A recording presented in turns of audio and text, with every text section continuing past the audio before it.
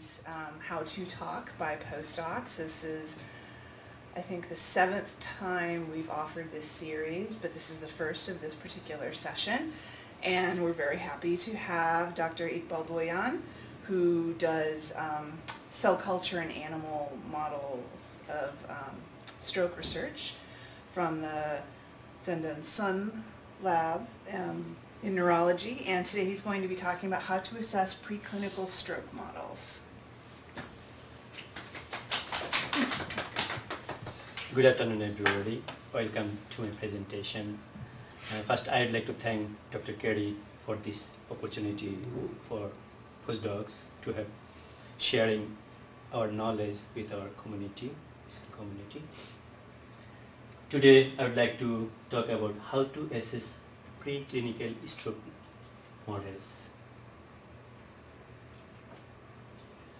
My presentation includes some background of strokes, current therapeutic strategies, how to model and assess cerebral ischemia and stroke, and obviously how to choose appropriate model for study. Please feel free if you have any question to ask me. You know that human brain is only 2% of the body weight, but it takes 15% cardiac output and 20% of total body oxygen. Because neurons are always working, it needs continuous supply of energy. If few minutes of ischemia makes irreversible injury to the brain, mainly neuronal cells die. And stroke is an acute neurological injury in which the blood supply to a part of the brain or whole brain also can be interrupted. And Hippocrates, like around more than 2000 years ago, first described this sudden paralysis that is often associated with stroke.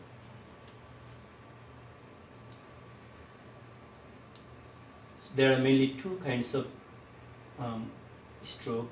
One is ischemic stroke, when the blood vessel is blocked, and another is hemorrhagic stroke, when any blood vessel in the brain is ruptured and it causes the bleeding into the surrounding brain tissues. So one more thing, that just adjacent to the block or clot, there is this immediate cell death, which we call core area, and there is surrounding area which the cells still survive, but eventually they will die if there is no intervention. That we call penumbra region. That is the main target of research.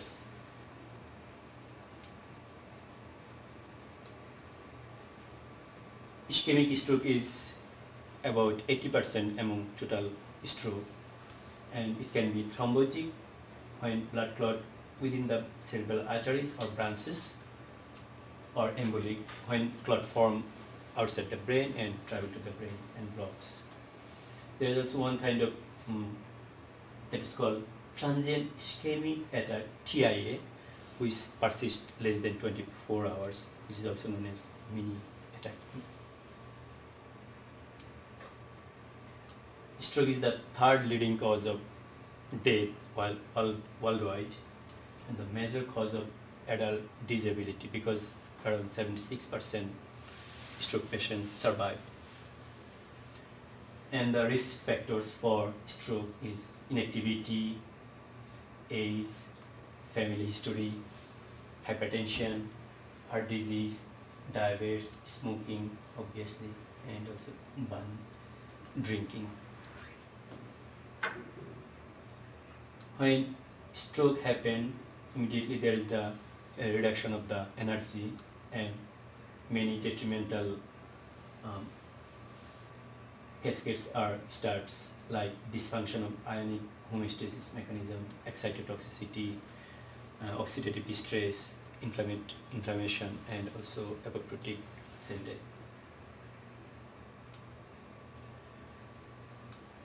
So far, for the treatment for acute stroke, there is two main approaches. One is reperfusion, for this, there is only one drug available so far, which is called tissue plasminogen activator, which is a thrombolytics, but it has limited use because it has short therapeutic window, like within 4 to 5 hours we have to apply, and also it has the chance for further hemorrhage. So it cannot be given who has the hemorrhagic stroke, only for the ischemic stroke.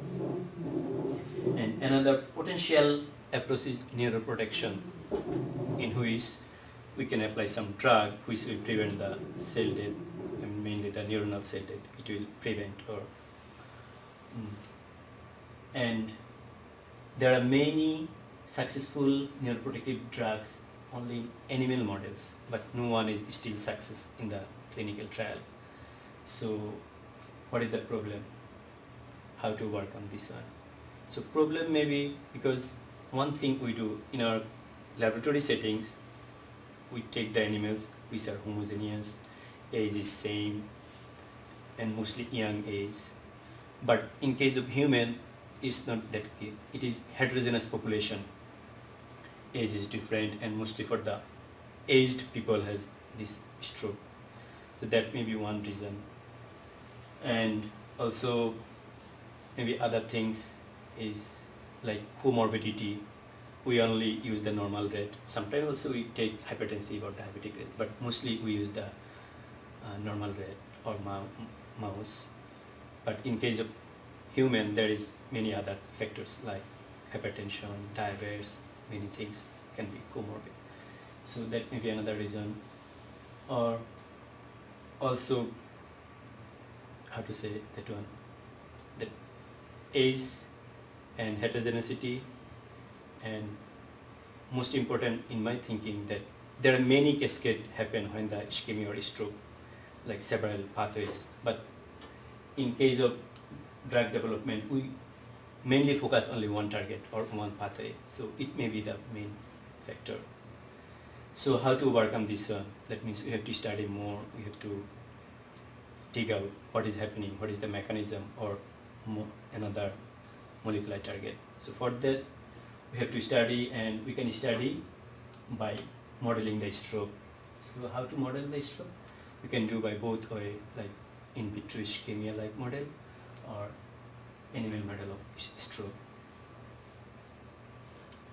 For in vitro ischemia, we can use many kinds of brain cells, mainly the neuronals that can be near pure neuronal or co-culture with the astrocyte, or other cells like oligodendrocyte precursor cells or only astrocyte culture.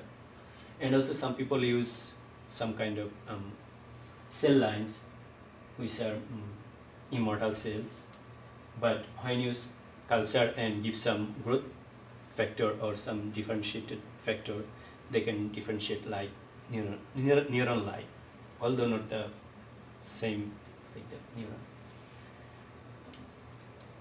Here is an example of serum-free near pure primary culture of cortical neurons from embryonic mice. So you can culture them like around 4 or 5 weeks. You can see that early stage there is not that much exodendritic network, but when it's around 2 weeks, you can see how these same cells is developed by exon and dendritic processes. And you can check whether they are pure or like have some astrocyte contamination also. In this case, you can see only less than 5% contamination of the astrocyte. Question? Yeah. Why are you taking cultures from embryonic, or why is the model embryonic? Okay. The main thing is when the cell differentiated, like around 14 to embryonic day 14 to 16 days, the neuronal differentiation occur. So if we take later, like postnatal day 1, 2, they already differentiated. So we cannot isolate them perfectly, or we cannot their culture will not be that good also. That's why before differentiation, we take the neuronal progenitor cells, then culture, and then they differentiate in the culture like neuron. And then you can expose those cells like chemical ischemia using the respiratory chain inhibitor such as iodoacetate, sodium cyanide, or 3-nitropropanic acid. This is called chemical ischemia. And also you can expose them like hypoxia or anoxia with or without glucose. Among them, the oxygen and glucose deprivation model is the most popular one people normally use because it mimics both kind of thing. I'll show you. Just when you culture those primary neurons like 6 to 7 days, then you can wash them with Hifis buffer, then give some Hifis buffer like deoxygenated without oxygen, and then put into the anaerobic chamber where you can flush with nitrogen, carbon dioxide and helium. There is no oxygen. So it mimics like there is no oxygen and there is no glucose in the media. So it mimics like when it happens in the ischemia, no blood supply, that means no oxygen and no glucose. So energy will be reduced. So like this way, yeah, there is no oxygen and there is no glucose, so we call it oxygen and glucose deprivation. And you can keep them like mainly for in vitro ischemia, like 1 to 4 hours with the primary culture neuron is enough. And then you can again take them back in the normal culture with the normal media with glucose that mimic the like reoxygenation, not referpiation, it's called reoxygenation, like the both things happen. And you can see then after 24 hours or 48 hours you can analyze them, what is the outcome, like microscopic analysis. You can see 2 hour, 3 hour and 4 hour OGD make huge neuronal degeneration in the culture, like they're dying. And you can analyze biochemically like one LDS, lactate dehydrogenase assay, which is a cell death marker kind of. When there is injury, the LDS is released from the cell. So you can measure those in the media and you can see that OGD time dependent cell death marker release. You can see 2, 3 and 4 hours use. So it mimics like ischemia. And there is one example how we screen the drug with this model. You can see that anthocyanin is a collected from, like you can get it from fruits like mulberry or also soybean seed coat. So these, we hypothesize that this is a good for, how to say, it will prevent the cell from dying with the OGD. So you can see when you apply this potential drug, when there is no drug, the cell, 50% cell die. When we increase the concentration like 20 millimole, the cell survival rate increase, and also it decrease the cell death also, as you can see. So two kinds of biochemical analysis, this MTTS, this LDS assay. Also, you can check whether it reduces the, what is the mechanism, like is it reducing the reactive oxygen species? As you can see, when you apply this drug, it reduces the ROS production and also it protects the mitochondrial membrane permeability. So with this cell culture model, you can do many kind of mechanistic study or also screening of the drug, initial screening. But the final testing of potential drug in clinical trial depends on mainly the animal studies result. Also, sometimes it is required by the law. You have to do the animal study, then you can go for clinical trial. So for that, we have to study the animal model, and also animal model are good because it helps us understand how living tissues function, because cell, tissues and organ within a body is very complex. So if you study only single, like one segregated cell or organ, it's not that appropriate like the whole body. And also by understanding how disease or injuries affect living organism, we can develop treatments or cures. Also, it's helpful for training the future scientists and physicians. So there are mainly two major kinds of cerebral ischemia model, animal model, global and focal. Global also there is two kinds, like complete global ischemia, like when the cardiac arrest occurred, or aortic occlusion occurred, or when neck cuff, that one, or sometimes when people drown in the water also. And incomplete ischemia, when there is hemorrhagic stroke happen, that is incomplete.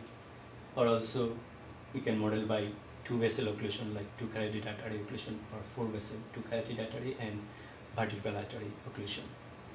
And it can be permanent or transient. In case of focal ischemia, that can be multifocal using the emboli or thrombus. Also, mainly it can be focal ischemia, like using the MCO, middle occlusion of the middle cerebral artery, or MCO plus carotid artery, photochemical, intraluminal filament. Also, it can be permanent or transient. For modeling the transient global forebrain ischemia, we can do in the Jarville, mouse, rat, any. Mainly these two vessel occlusion mainly popular in Jarville and mouse. When you just occlude these two carotid arteries, it can mimic, like, although incomplete, but global ischemia. And you can measure the outcome 3 to 7 days later. But there is difference in the ischemia time. In the Jarville, 1 to 3 minutes is enough. But in the mice, you need more time, like 30 to 40 minutes, so huge difference. Because you see there is a circle of Willis. In case of Jarville, the posterior communicating artery is absent in the Jarville, in case of Jarville. So there is no collateral flow or the flow from the basilar or vertebral artery. So very short time is enough for Jarville. But in case of Brad, it's well established, so only 2 VO is not good in case of rat. But in mice, mainly for the C57 BL6 mice, the PCOMA is variable. Like in some cases it's absent in both, and some cases it's absent in the unilateral, but some cases it's present in both sides. So when you apply the laser Doppler flowmetry and occlude the two vessel in the mice, you can see that immediately that whether there is the blood reduced, so your model is good.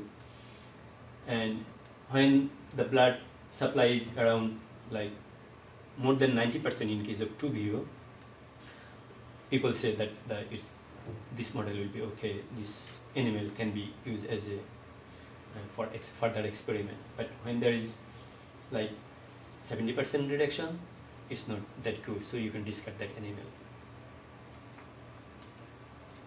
And you can measure the outcome with different staining, like crazy violet staining, and immunoreactivity and fluorescent staining. You can see one example that in the sham animal, in case of hippocampal C1 neuron, they are intact.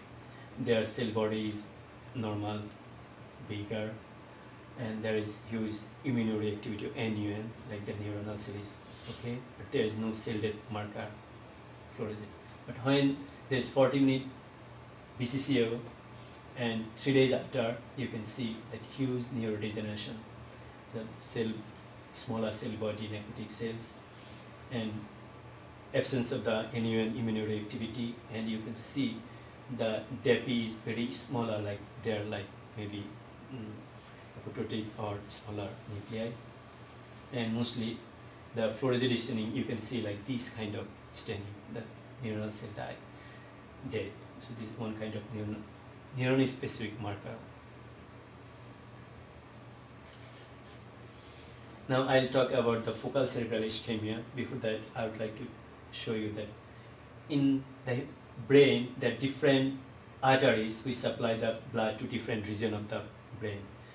As you can see there, this is the middle cerebral artery, the major arteries, and also anterior cerebral artery, posterior cerebral arteries, and they supply in different regions.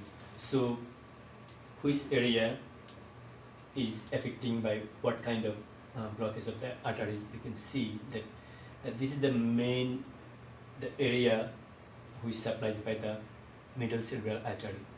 And in the human stroke cases, most of the stroke mainly occur in this region. Therefore, the scientists mainly focus blocking this artery. That's why the name also comes MCAO, which is occlusion of the middle cerebral artery. And these are rodent model like mouse or rat brain. You can see this is the area where the MCA is supplying the blood, and you can block this artery by different method, like putting the filament until the MCA origin, or also craniectomy and just coagulate the artery by distal MCA or proximal MCA, or also injecting some like thrombin or endothelin. So this way you can block this middle cerebral artery. So among them, this filament model, intraluminal suture method of MCA is very popular because it is reproducible. You can take out the suture, so you can do the like reperfusion injury also. You can see how, and it can do in like mice, rat, any of the like animals. So that's why it's popular, and it's first developed by Koizumi, a Japanese scientist, in 1986, when he put this filament through the bifurcation of the CCA until the MCA origin. But in this case, the reperfusion is not that perfect. When you take out, you have to block this CCA, otherwise there will be bleeding, huge bleeding. So the reperfusion is not occurring through the CCA, it can be maybe other collateral flow. So later on, 1989, Longa modified the method and he put the filament to the ECA, and when you take it out, you can permanently block the ECA, not the CCA. So the reperfusion can occur through the CCA, which is perfect. And previously people use the filament like custom made in the laboratory, just heating the filament so it makes some round shape, so it blocks the blood. And also some people using some hardening materials, putting the filament so you can have more diameter. But nowadays this filament is commercially available by the Tokyo Corporation, and also these are homogeneous, the diameter is good, and whatever the diameter you want they will make for you, because it depends on the animal size, animal age, so the arteries will be, the diameter will be varies. So you can use this one. And now I'll just briefly describe how we do the MCA procedure, not all the steps I'll take, just how. So before the MCA procedure, you have to prepare the animal for measuring the cerebral blood flow by laser Doppler or by Pericam. There is new method by just taking picture by Pericam. So when you prepare the mice, just cut the skin, open the skull, not the open skull, just open the skin and just cleaning little bit, and you can take the initial measurement with the laser Doppler or Pericam. And later on, after the occlusion, you can again take the picture, or you can take the reading again. So here is an mainly, this is open to online, so anyone, if you want, you can watch the whole procedure, how to do the MCA detailed. So if you want, you can go this link, and I'll just briefly tell how we do this surgical procedure. Just shaving the neck, and then use the betadine and alcohol cleaning, then just around 2.5 centimeter cut in the neck, and then dissecting the fascia and there is glandular tissues. So you have to carefully just take them inside. Then you see a triangular shape arrangement here, and you see the circle. Under this area you will find the CCA, normally in case of rat, but in case of mice you can easily see that one. The tissue is not that thick, so you can find easily the CCA, and then you can carefully dissect the ICA and ECA, external carotid artery, internal carotid artery. But you have to be careful for the vagus nerve, which along with the CCA and the ICA. If you disrupt or there is damage in the vagus nerve, it will be a huge problem for the mortality. So when you dissect the ECA, ICA and the CCA, you can temporarily tie them with the suture or using the microclip. And then you permanently tie the ECA, distal ECA, and make a small hole by cutting it and put the filament, and then just temporarily tie, make a temporary tie here and cut completely here this one. So and then you can mobilize the ECA a little bit back so it will be straightened, and then so that's how you get around that extreme angle. Yes, yes. Yeah, after cutting it, you can mobilize right. that one. Then you can insert the filament until the MCA origin. So we do one thing that we make mark in the suture that is around 18 millimeter in case of rat. So when this mark will go and after the bifurcation, you will say that they are going the perfect position. Also, you will feel some resistance when it comes here because it is narrowing down the anterior cerebral artery. So you will feel the resistance also. In case of mice, it will be 8 millimeter. No. How much time does this all take? It depends on the surgeon. Like for me, it takes 30 minutes at least. But here is some other surgeon who take 20 minutes around. And because we do through the ECA, it's little bit tricky. So if we do just normal previous method, that Koizumu, the simple one, that will take very less time, like 10 to 15 minutes to do that one.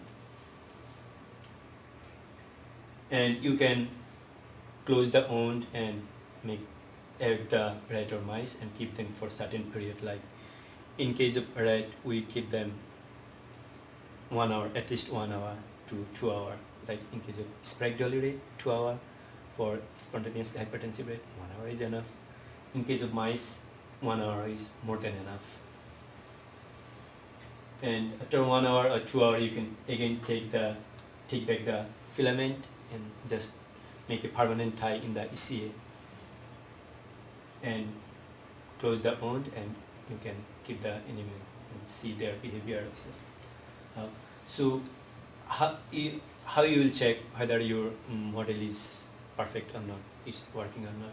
You can do by two ways: measuring the blood flow in the cerebral blood flow by laser Doppler flowmetry. You can see like this kind of reduction when you just immediately after the occlusion, or also by taking picture with the pericam. As you can see, here is one example. This is the normal baseline before we take ischemia. We take the image by the pericam, and when there is ischemia, MCO occur, you can see in this region there is no blood if you compare the previous things. So by this way also you can check whether your model is working or not. So immediately after MCO you can see, you can check whether it's okay or not. You can keep the animal or you will discard the animal.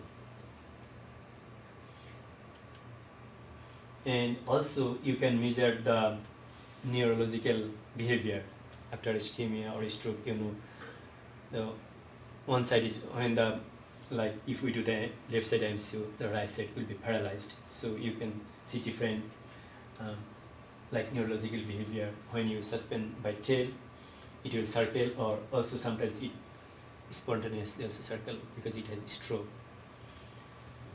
And there are different kinds of method. This is the 9-point method. Also there is some 4-point, 5-point method also. You can check those things.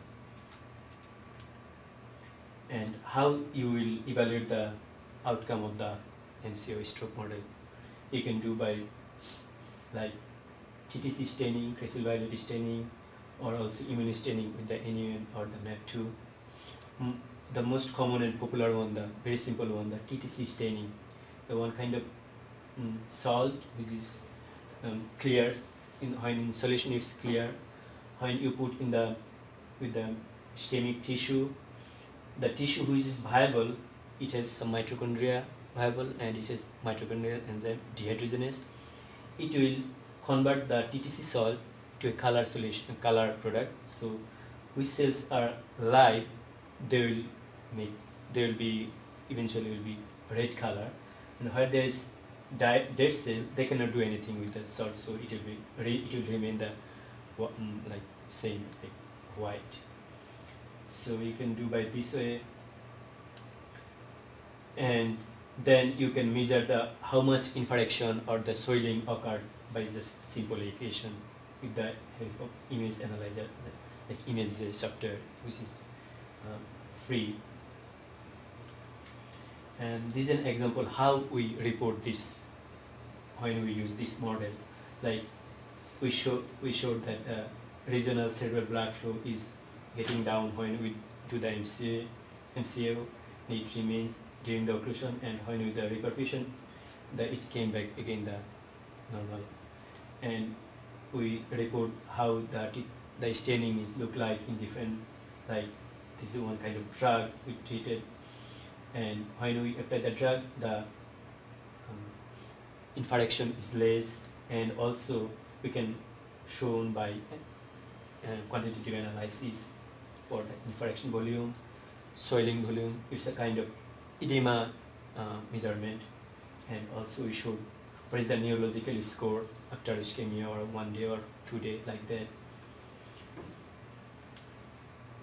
And important thing you have to consider that during the surgical procedure, the body temperature should be maintained 36 to 37, because ischemia often occur the hypothermia. So, but hypothermia is also known as neuroprotective, so the outcome will be variable. Also, you have to be sure that the filament is not going another branch of the ICA. There is one branch. This is called pterygopalatine artery. If it goes to this artery, ischemia will not happen. It should come to the origin of the middle cerebral artery. And this one you can easily confirm by the microscope. When you do under the microscope, you can easily just have to dig out more, and you can easily confirm it goes to this artery or the originally the MCA. And filament should go around 18 millimeter for the rat in case of rat, or at least 8 millimeter in case of mouse. And do not push the filament more, otherwise it will make hemorrhage, rupture of the vessel.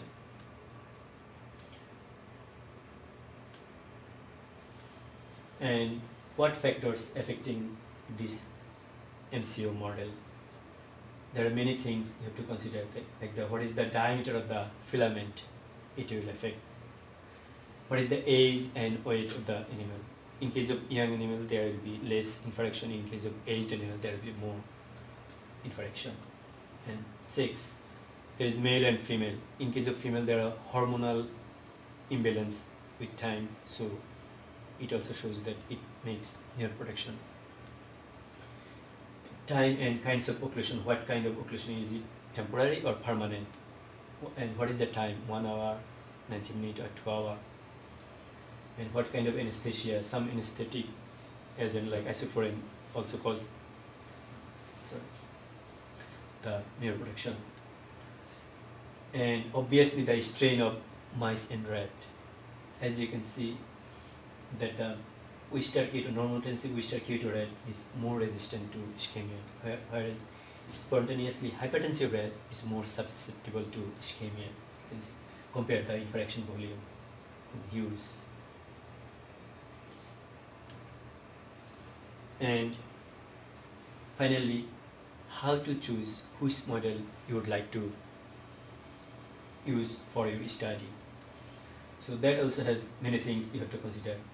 What is your target area? What area you would like to study the hippocampal function, hippocampus, or in the cortical area. If hippocampus, you would go to for 4-view or 2-view model. If it is cortical, you can go for MCO, transient MCO with short time, like something. And what kind of function, like in case of 4-view or 2-view, you can study the spatial memory impairment. But in case of like MCO model, you will get the sensory motor impairment. And what kind of drug you will study. Like if you want to study the thrombolytics, you have to choose the model inducing by the thrombus or blood clot, not the filament one. And what kind of ischemia, like you want to study the global ischemia when the cardiac arrest occur, you have to go for global, like 4-view or 2-view, not the MCA.